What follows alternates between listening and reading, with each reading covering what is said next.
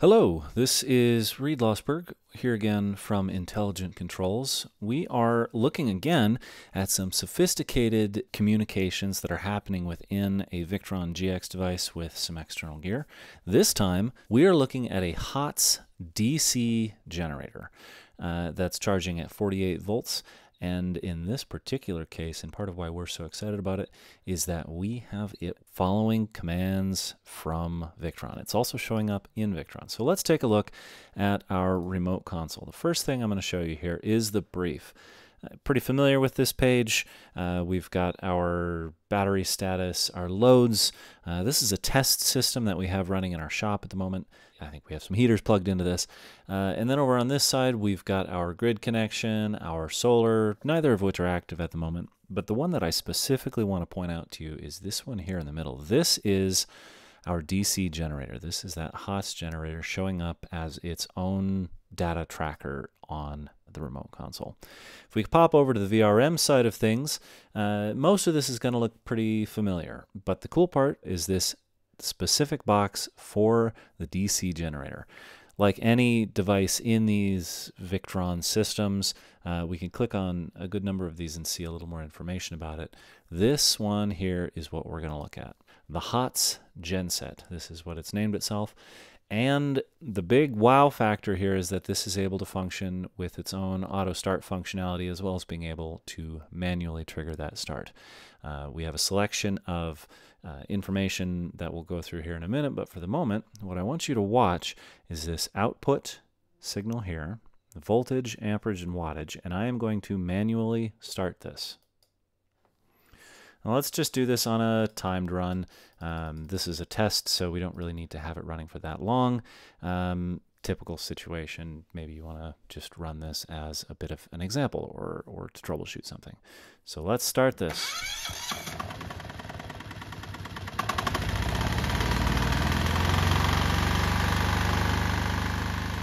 There we go, 49.65 volts coming out of the generator, and this is measurements that the generator itself is providing.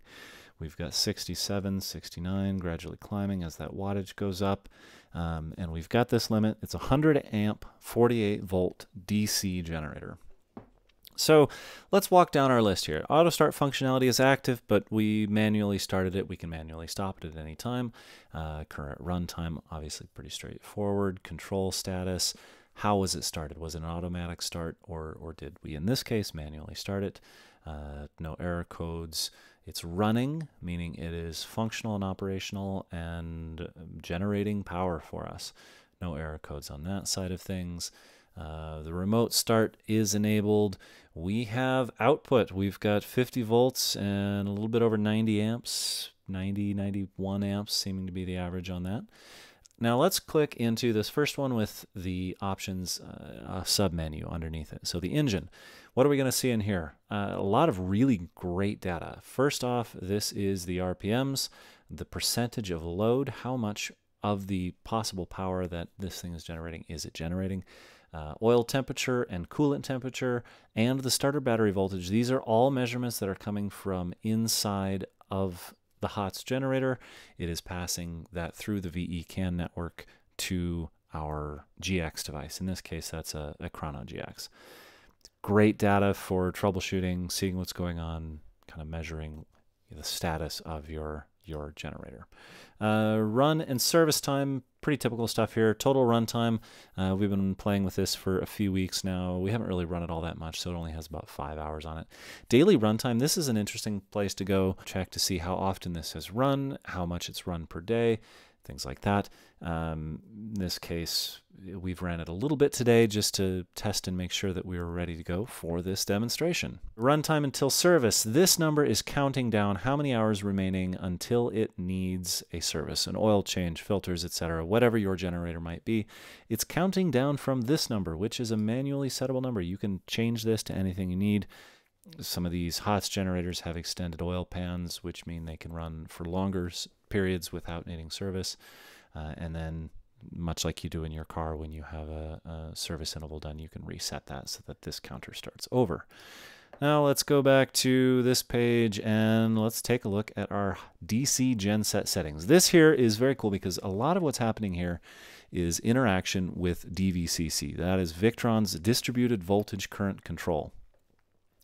Charge voltage, 52.7. You'll notice this is grayed out. That means that this is something that we don't have active control of because the charge voltage is currently controlled by the BMS.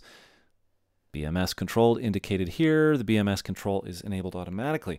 This is really exciting because this means that, in this case, the Pylontech US 5000 batteries we have attached to this system are in charge. They are dictating this charge voltage, and should they need a higher or lower charge voltage, they make that decision, and the generator responds to it. Charge current limit, if for some reason you needed to limit that, we have this manually set to 100 amps because that is the maximum charge current of this particular generator. Depending on voltages, you may get more or less out of that. Started here for a good general example. If you're running this at high altitude, perhaps, maybe you're running it at 8,000 feet, and you know that it's going to be struggling a little bit harder in that thin air. Perhaps you want to lower your charge current limit manually just as kind of a precautionary thing. Anyway, charge current limit being manually settable is fantastic. BMS control, if you have anything that disconnects, you may need to reset that. Back on our settings page. This page you will recognize from the generator auto start stop relay menu. Now this menu is in the Victron GX device, typical settings, when you turn on relay 1 as a gen start stop relay.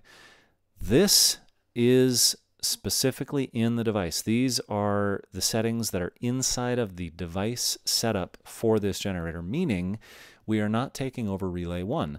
Relay 1 is still available if you had an AC generator attached to this, for example, or wanted to run an alarm relay or some other use for that relay 1. We have not taken over relay 1 of the GX device to make use of this generator start-stop.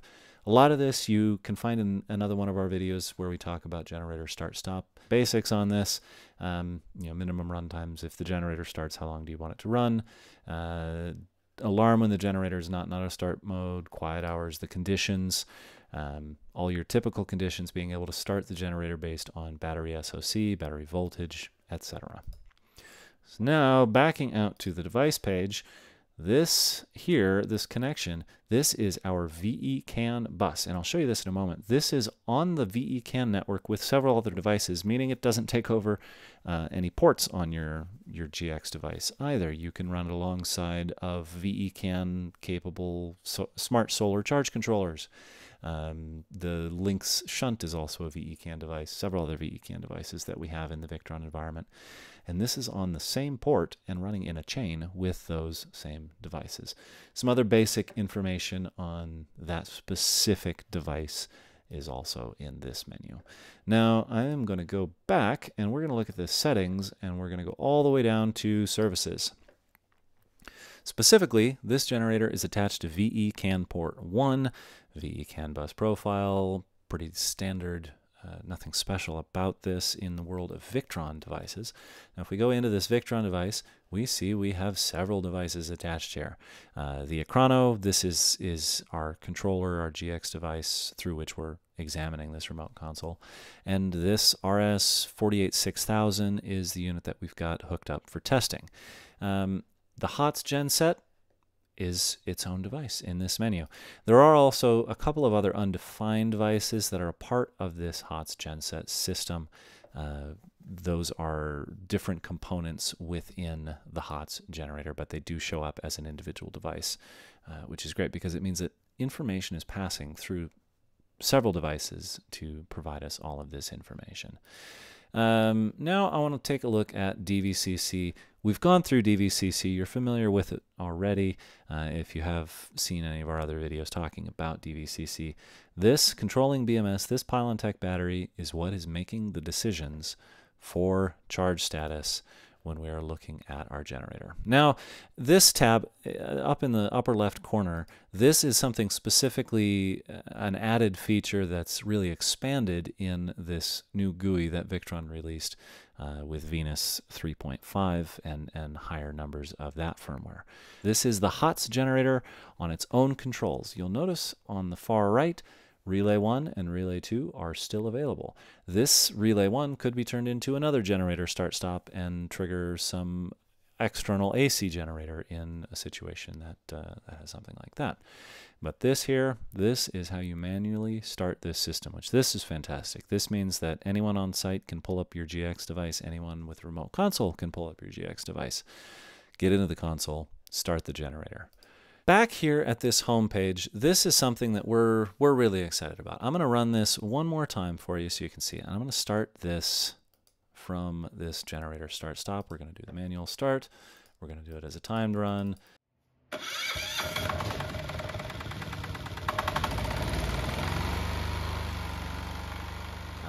Now this is charging the battery, and it's helping support these AC loads on the output of our RS-486,000 inverter.